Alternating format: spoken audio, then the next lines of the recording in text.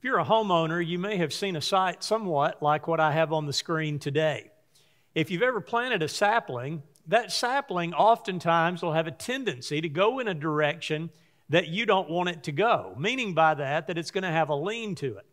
So oftentimes what will happen is there will be tension placed on each side of the sapling, such as in this picture where the chains are pulling the sapling in either direction so that the result is that it is going straight.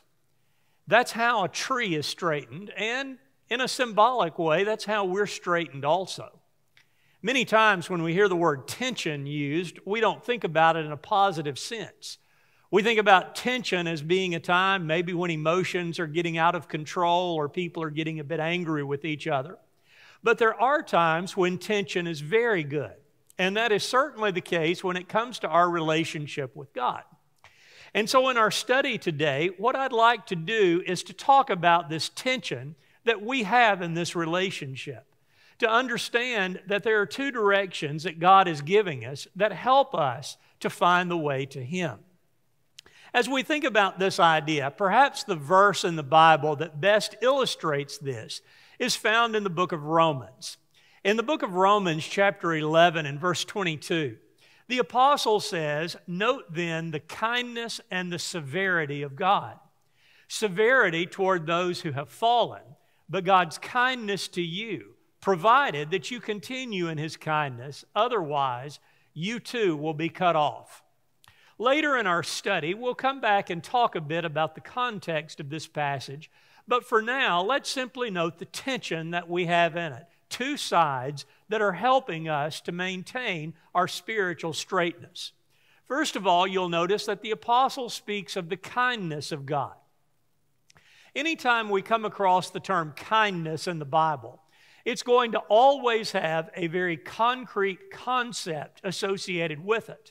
And what I mean by that is kindness is much more than a feeling. It is something that is a result of that feeling. It's doing something in a very concrete fashion. And so as we think here about the kindness of God, in this particular place in the Bible, the apostle is talking about that kindness in that God has done the very right thing for us at exactly the right time. We're talking about salvation issues here. So here is the kindness of God that has been provided, that has given a very concrete way so that we can find salvation. So that's one side of the tension. But notice that the apostle talks about the other side of this tension, and that's the word severity. When we come to the word severity in this passage, what it means is to be cut off. Now, that's not a tapering down or a gradual cutting off. It is the word itself describing an abruptness. And you'll notice that in this passage. He says you need to note the severity of God. Otherwise, you too will be cut off. So God says, on the one hand, I have provided the way of salvation for you in my kindness. On the other hand, there is a severity. If you reject that offer, he says you need to understand that that is the only way to an association with me. So let's illustrate this. Let's imagine ourselves as the tree. And we've got two tensions that are helping us to be straight. On the one side, we have the kindness of God. On the other side, we have the severity of God. Both absolutely necessary. Both keeping us in tension so that we are not drifting one way or the other in our relationship with God. Now, to amplify this point a bit more, I want us to understand that Romans is not the first place that we come across this tension. In fact, there are a number of passages in the Bible where we find that. But let me illustrate it with just two. If we go all the way back to the book of Exodus, we're going to find this tension of God. Let's note, first of all, the kindness aspect. Here, as Moses has wanted to see the Lord, and as the Lord now is passing by and allowing Moses to at least get a glimpse of him, as he passes, this is the proclamation that's made.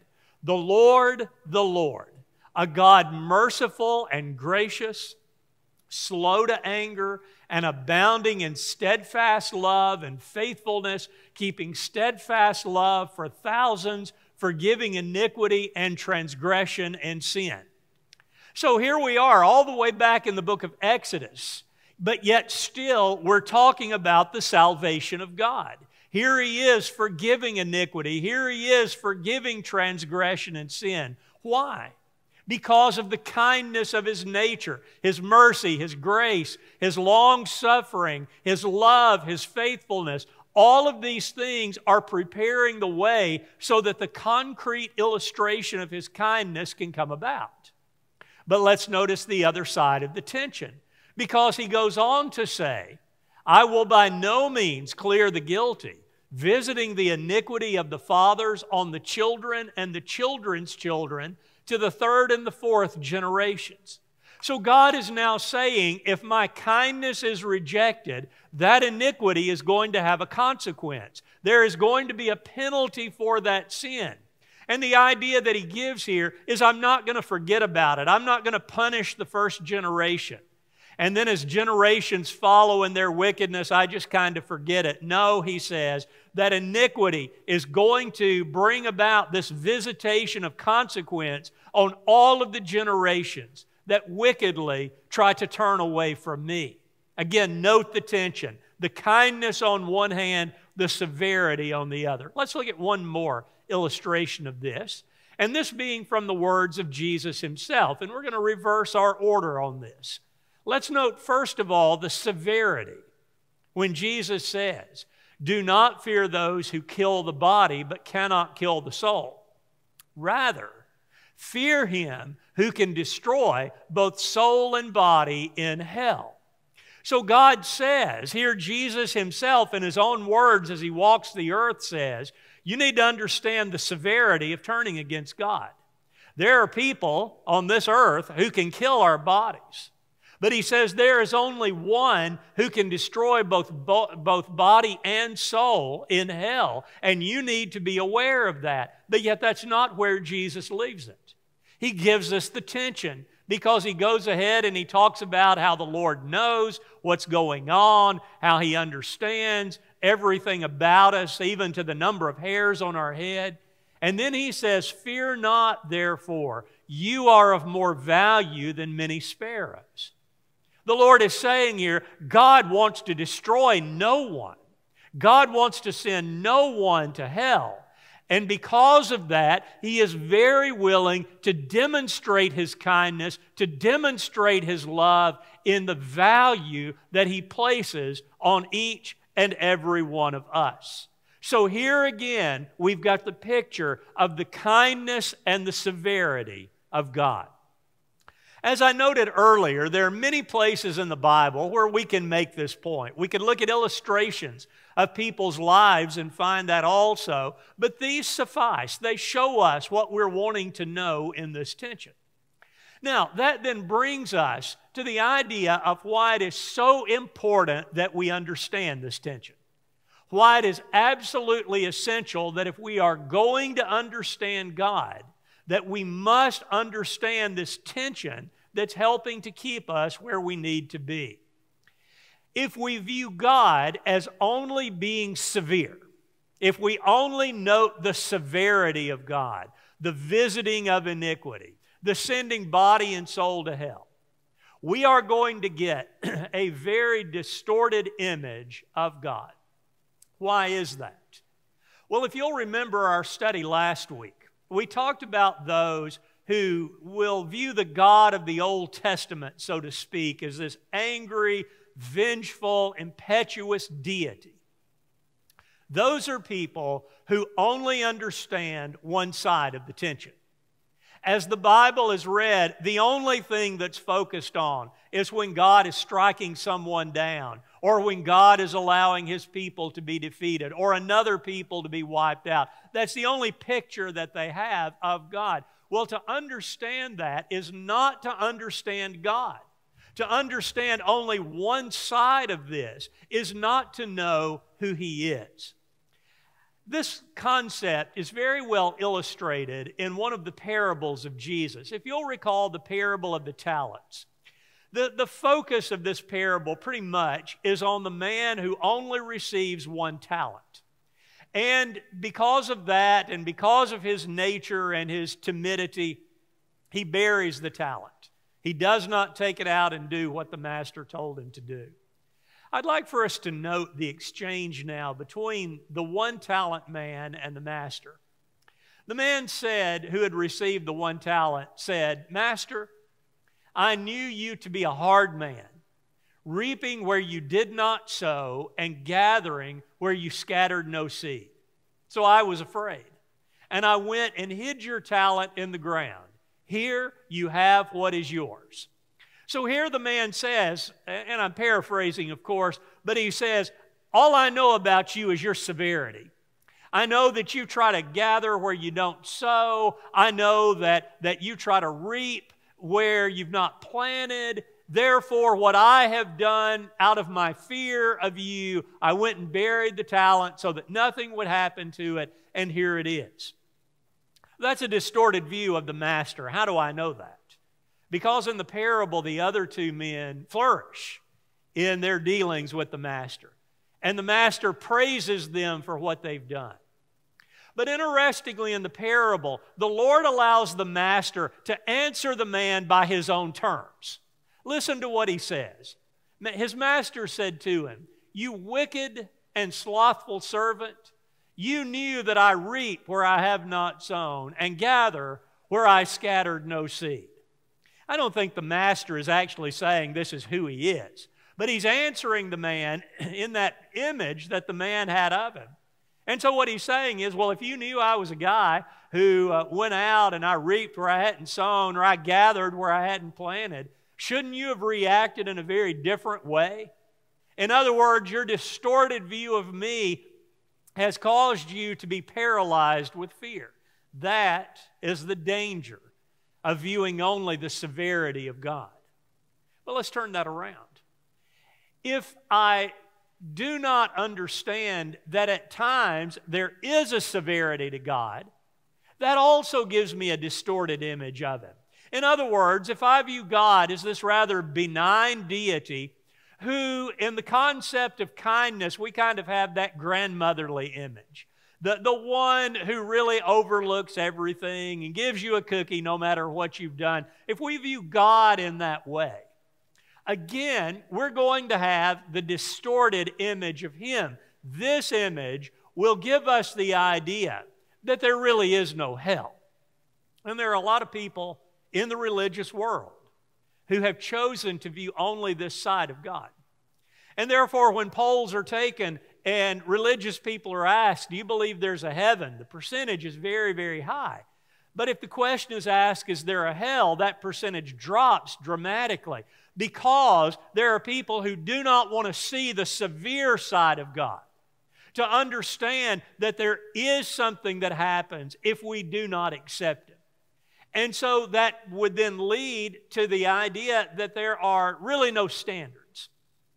If God is just simply this benign deity, if God is simply this deity who kind of looks down on us and really just excuses everything, well, it doesn't matter what we do. And if we come to the conclusion that standards do not matter, then we understand that we have a God on our hands who is not going to enforce any requirement.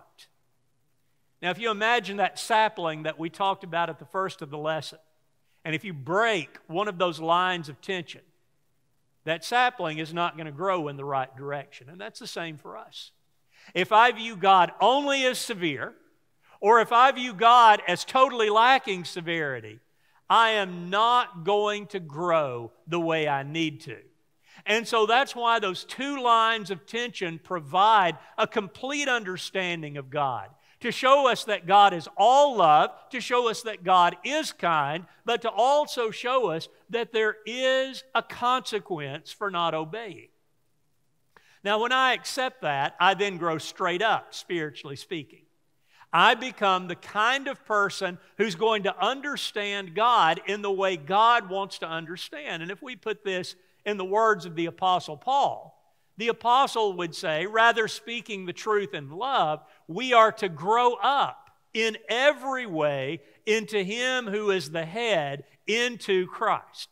You see, with the two lines of tension, the kindness and the severity, we are growing up to be like Jesus. We're not going to go in the wrong direction.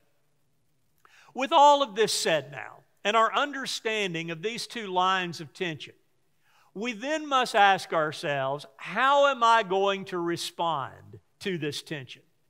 In looking at the things that God has told us, in looking at the two sides of His tension, how am I going to respond to that?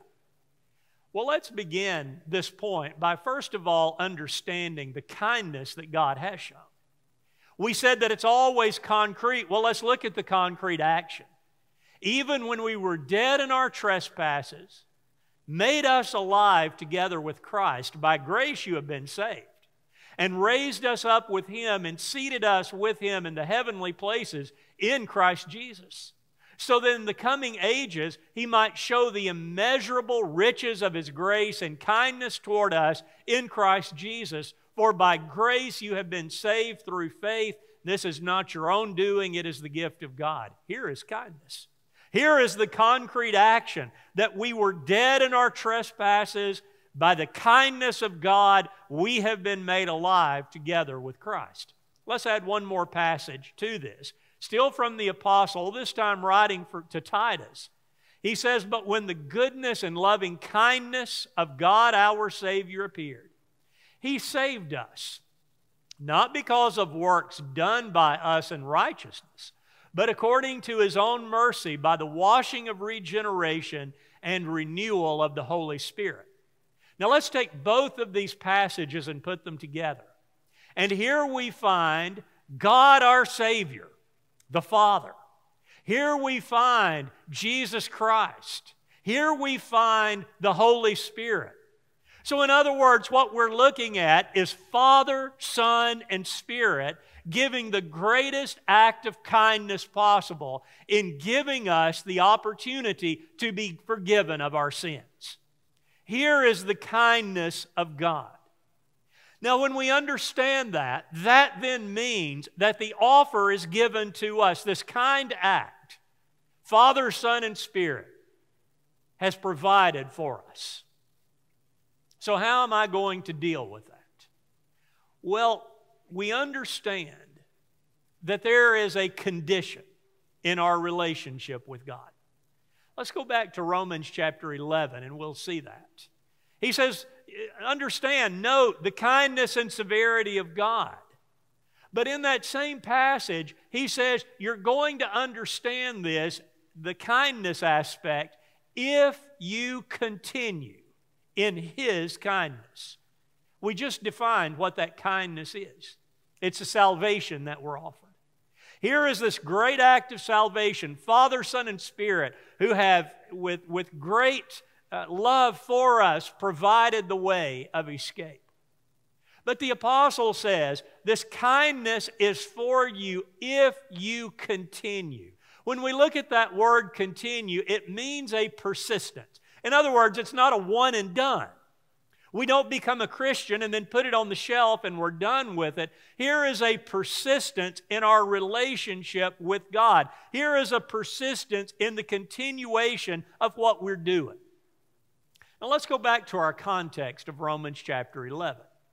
In the context, the apostle is saying, there were Jews, many of them, who God cut off. He says, these were Jews who had been given the great gift of kindness. But yet when they looked at Jesus Christ, they were offended by Him and they refused to follow. And God says, well, if you don't accept my kindness, you're going to be cut off. But the Gentiles who did accept that kindness have been grafted into the tree. And so here are the wild branches being brought in to the trunk of that tree to become a part of that tree. So on the one hand, you've got the kindness that's shown to the Gentiles. On the other hand, you've got the severity that's being shown to the Jews who are being cut off. And so the apostle is making this point to the Gentiles, is you better pay attention to what's going on. He says, don't think that the God who cut off these Jews from the tree will not also cut you off if you do not continue in His kindness. The Gentiles needed to see the tension. They needed to understand the kindness on the one hand, the severity on the other hand, that's keeping them going in the straight direction. So the apostle says, you must continue in the faith. You must understand this is what God expects of you. If I can borrow something from our current times, there's a lot of talk these days about privilege. Well, let me just say this. The apostle is telling us there is no Christian privilege in the sense that you can somehow become a Christian and then you can live however you want and everything's going to be okay. No, he's telling the Gentiles straight out, you understand that you must continue in the kindness of God, and that's humbly accepting Him, loving Him for what He's done, loving Him as your God. That's what the apostle is telling us. And it behooves every one of us to pay very close attention to that. That while God is patient and merciful on the one hand, on the other hand, there is a severity for those who push Him. There's a severity for those who will try to take that mercy and use it in an unjust way. But let's look at another side of this also. Not only do we find the continuation of the kindness in our relationship with God, which I think is the primary intention, but there's also a tension in the condition with our relationship with one another. We cannot continue in the kindness of God and not be kind to those around us. And so, as we consider this, we're going to go back to a passage, again, that we viewed last week in our study. And this being from 1 Corinthians 13, where we're going to find the idea of continuing in that kindness. You'll recall that as Paul begins to describe love, the very first thing he said is, love is patient. And I said then, perhaps he's starting out with the hardest thing. Because patience is oftentimes tested, and many folks, perhaps all, struggle with that. But this week I want us to note what he attaches to that. Love is patient and kind. So if I'm continuing in the kindness of God, it means I accept God as my Savior and never fail to show my love and appreciation for that. But part of that showing of appreciation is how I'm treating other people. And thus the apostle says, when you are showing love, the way you show love is in showing kindness. And that echoes the same thing he told to the Ephesians when he said, be kind to one another, tender-hearted, forgiving one another as God in Christ forgave you. Here again is the tie. If we're continuing in the kindness of God, then we are continuing in the kindness of our relationship to each other. Be kind to one another.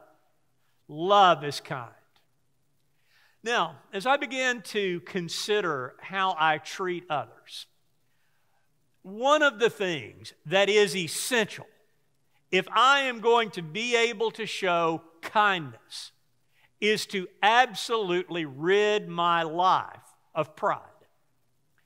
That is a very difficult thing to do. And once again, I'd like to bring this into the context of our present day troubles that are going on. A lot of times anymore, we're hearing about white pride, or black pride, or Latino pride. We must understand that any time we associate the word pride with a cause, we are heading in the wrong direction, because the whole idea behind pride is a lifting up. And yet what has God said? He says, humble yourselves and let me do the lifting. As Christians, we perhaps can influence society a bit. We certainly need to try, but if the last 2,000 years have proven anything, we're not going to have a dramatic influence in getting people on the right road in a massive kind of turnaround way. But yet, as we consider our relationships with one another, we must understand this point. That when we come into Jesus Christ, color blindness must follow. Ethnicity blindness must follow. We're not seeing one another in terms of these groups that are kind of competing against each other, and this group has pride, and this group has pride, and that's leading them into conflict. No, for us, for Christians, we understand that we do not deserve anything God has given us. God has been kind. And because of that kindness, we in turn are going to be kind. Let's leave all of this foolishness at the door. Let's leave all of this foolishness of thinking I'm better because of the color of my skin, something that I had nothing to do with, by the way.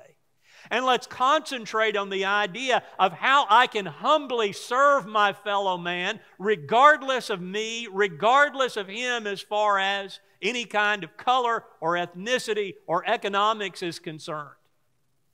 And find the humility of Jesus Christ to be the kind of person who's growing up to be like our head, Jesus. And let me also remind us that kindness is always seen in concrete actions. Do we understand that kindness is much more than good intentions? I don't know who said it, but it was an apt saying that the pathway to hell is paved with good intentions. The things that we intend to do, the things that we're going to get around to, the things that one of these days will transpire, those are not acts of kindness. Simply thinking is not going to get me where God wants me to be. Aren't we happy that God did not leave salvation simply as a one of these days thought? But Father, Son, and Spirit working in unity provided that plan for us. And therefore, those good intentions must be translated into actions that when I see the opportunity, kindness pursues. I don't have to wait to be told or by sorrow driven, as the old hymn says. I don't have to wait for somebody to take me by the hand and say, here is an act of kindness you can perform. Certainly, if that happens, I need to do it. But I need to be the kind of person who is looking, who's seeking, who's wanting the opportunity, and then pursuing with action. That's continuing in the kindness of God. Let me also mention that there is also a place for demonstrating severity. But with a very large asterisk, we say, this always proceeds with caution. God is the judge, and God metes out vengeance. Therefore, he says, don't allow yourself to get involved in hypocritical judgments. Judge not, that you be not judged, is that idea of hypocrisy. He says, you do good to your enemy, vengeance is mine. But there are occasions where God has said, I'm going to allow you in a small way to demonstrate my vengeance in order to bring someone back. Let's illustrate this. In one situation, it's when a brother in Christ stops continuing in the kindness of God. And so two different situations can occur. One of those is when a fellow Christian sins against me or I sin against him or her. The Lord says, here's what you do in that case. If your brother sins against you, go and tell him his fault between you and him alone. If he listens to you, you have gained your brother. But if he does not listen, take two or one or two others along with you, that every charge may be established by the evidence of 2 or 3 witnesses. If he refuses to listen to them, tell it to the church. And if he refuses to listen even to the church, let him be to you as a Gentile and a tax collector. Truly I say to you, whatever you bind on earth shall be bound in heaven, and whatever you loose on earth will be loosed in heaven. Here's a brother who is in sin. He sinned against me, or I've sinned against him. We try to work this out on our own. But if he refuses, the severity begins to come in. Take a couple of others. If that doesn't work, bring it before the church. If that doesn't work, God says, let him be like an outcast to you. Why? To make him angry? No. Why? To show him he's inferior? No. To try to show him what he's lost. And there's also a case when this happens on a congregational level. There was an example of this in the church at Corinth. And so the apostle said concerning this man who was in an inappropriate relationship, he said, when you are assembled in the name of the Lord Jesus, and my spirit is present with the power of our Lord Jesus, you are to deliver the man to Satan for the destruction of the flesh, so that his spirit may be saved in the day of the Lord. In other words, you mete out a small amount of vengeance only in my name, only under my direction, not to make this brother some kind of pariah who you never are going to associate with again, but to try to show him what he's missing in his relationship with God. Bring him back. In these situations, we must be very, very careful that we do this exactly as God has said. Now, sometimes this severity is also going to be seen toward those who are outside of Christ. And there are several passages in the New Testament that point us in this direction. Let me just mention one here.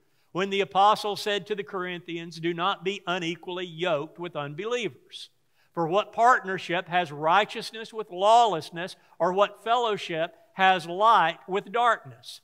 He's saying here there are times when you have just got to steer clear of those outside of Christ because they're going to pull you in the wrong direction.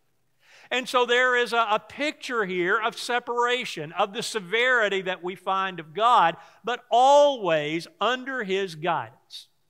So whether it's a brother in Christ or whether it's someone who is on the outside, God is saying, I may use you to kind of pull the tension a little bit tighter, to show the severity side in order to get this brother or this person outside of Christ in the right relationship.